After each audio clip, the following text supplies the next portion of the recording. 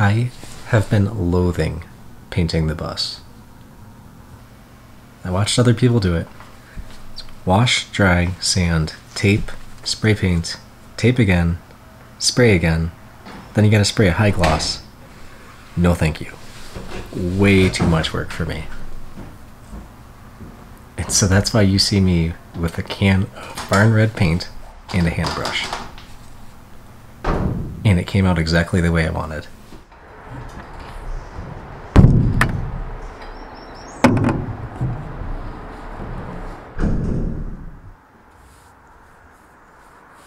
I've already put on Rust-Oleum primer onto this. Heavy metal rust something or other. It looks brown. It is brown. Anyway, you put your primer down, and then you put your paint down. And right now we're painting the roof red, which was a mistake. I should have painted the roof white. It was just easier in the moment because I didn't know how to delineate between the roof and the sides of the bus, so I just made everything red. I will be coming back to this and painting the roof white. That's to keep the heat off, it reflects the sun, keeps it cool in the summer, etc., etc. But for now it's red.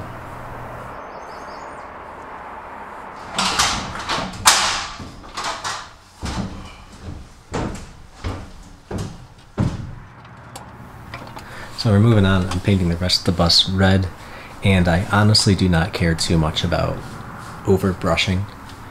You can see this rubber gasket around the window. I've got primer on it. I'm getting the red on it. I'm going to come back with a high gloss black and paint over that carefully, so everything's going to pop.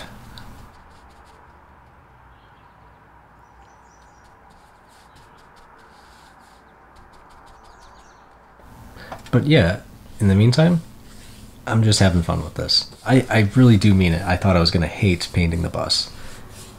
But, you know, I just kind of got in the groove. I was paying attention to each little piece.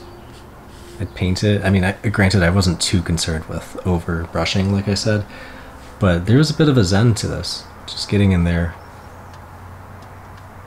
finding the little spots, brushing away, and watching the transformation, being a part of the transformation. It was very satisfying.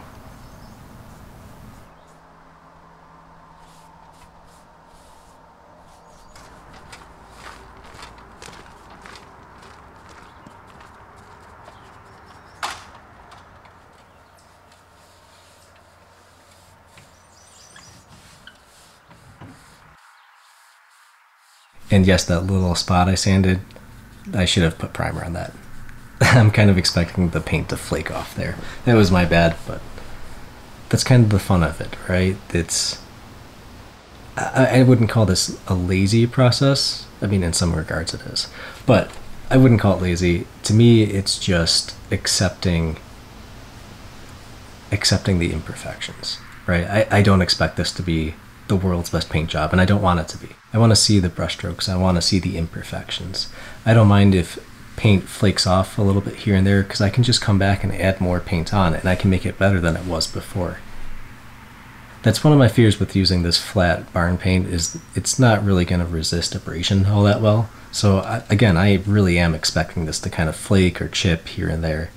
And if it's really bad, so be it. I'll come back with some sort of high gloss paint and I'll fix that.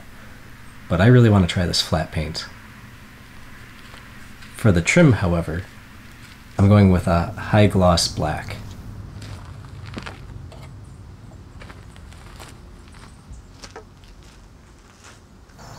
I kind of felt that like the high gloss against the flat paint would really just help it pop out. It's a little subtle, but with some respectable pizzazz. And yeah, as you can see here, I'm really not using tape all that much. I really don't like using tape too much. It definitely has its place. But in this instance, I just felt if I slowed down, I took my time and enjoyed the process, which I am, then it wasn't necessary. I could just get more personal with it. And I really enjoyed that. And yeah, I did make mistakes. I made little overbrushes here and there, but that's alright. I would say I'm embracing mistakes. I'm not even sure if I would call them mistakes. I just like seeing the variations. I don't want an absolutely flawless, pristine spray paint job. I like looking at all these brushstrokes and seeing where I've been, reminding me of the work I've done. That's kind of what this whole thing is about.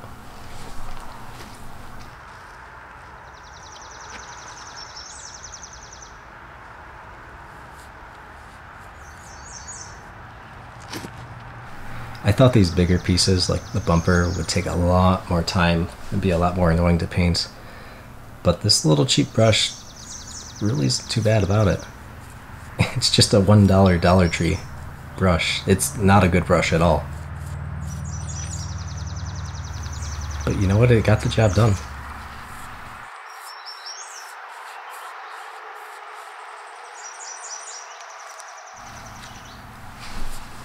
So I tried to take some B-roll. Didn't really come out that great. Nothing is in focus here. But you can see a lot of those brush strokes kind of went away, which is good and bad. I wanted some, but I didn't want too much, so I'll take too little over too much. This one actually kind of came out nice. This does look good. There's a little spot coming up in the red right there. I guess it's a drip I missed. I don't know. I'll probably sand that out and retry. Not the hole though. Not too shabby. I'm not mad about it. And so I'm actually not done painting yet. You can see up here those overhead lights. I removed and put fiberglass, but I haven't finished sanding them down. I forget why. But those will just be black. And then this centerpiece will house the name, of course. It'll be white with black trim around it. I think I was just kind of getting eaten alive by bugs at this point, so I just called it. And okay, freeze. So this looks terrible. And I knew it when I was recording.